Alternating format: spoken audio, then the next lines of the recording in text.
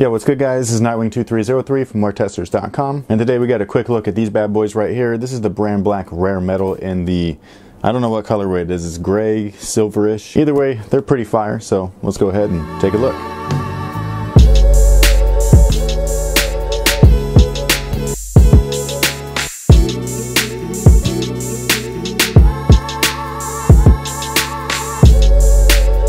So as you guys know, I did the performance review on these guys already. To me, they're one of the top sneakers of the year. That list is actually coming in December, so be patient. It is currently on my mind. Actually, it's on my mind quite often because shoes are flip-flopping around those top 5 spots like you wouldn't believe. But these guys feature multi-directional blade traction, Jetlon EVL cushion, a jacquard upper, a mid to low collar setup, which I personally love. I love the freedom and range of motion in that back area because it feels just like a low, but with the front area being up high like a mid, you get all of that security and lockdown, so it's kind of like the best of both worlds. Synthetic fuse overlays in high wear areas, and that's legitimately all she wrote. I've done reviews on these shoes already, whether it be the the alternate knit version, the actual performance review, the regular review on the black white colorway, and this is just a different colorway, same old sneaker. In my opinion, they fit true to size. That's the size that I would personally get, and while this colorway is not available just yet, there are 2 colorways available currently at finishline.com. I believe it's the black and white that I wore in the performance review, as well as the black and red, which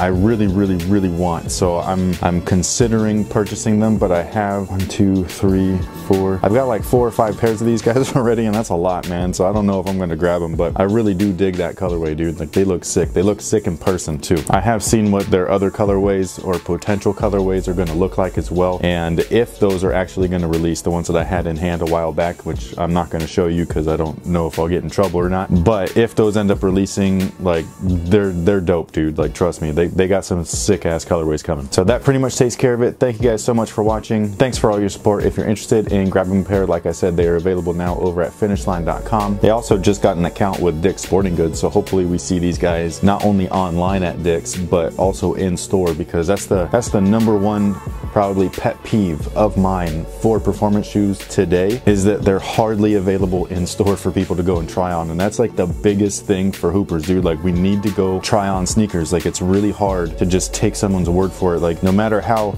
accurate I am for you, I might be inaccurate for another person, you know what I mean, as far as like sizing recommendations. So that's my major pet peeve. I really wish that these stores would carry these shoes more often, and this is happening with big brands too, like Adidas and stuff, where like you can't find an Adidas in a freaking basketball sneaker shop for some reason. So, you know, that's my rant for the day. Sorry.